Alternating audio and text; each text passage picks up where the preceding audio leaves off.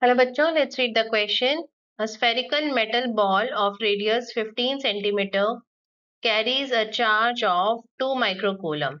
Calculate the electric field at a distance of 20 centimeter from the center of the sphere.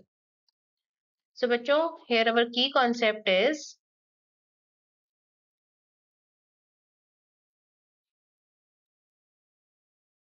electric field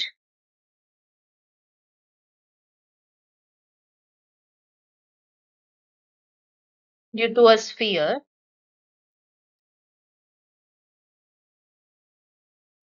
at a distance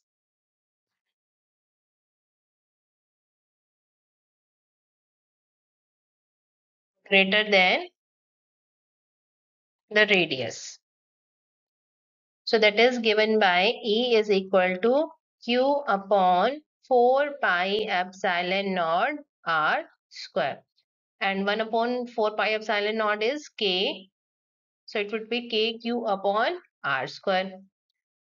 Now according to question आपके पास जो sphere है उसका radius है 15 centimeter. Charge is 2 microcoulomb. And you have to find the electric field at a distance R 20 centimeter from the center of the sphere. The electric field would be E is equal to KQ upon R square. K का value है 9 into 10 to the power 9. Q is 2 into 10 to the power minus 6. And R, which is 20 centimeter, means 0.2 meter.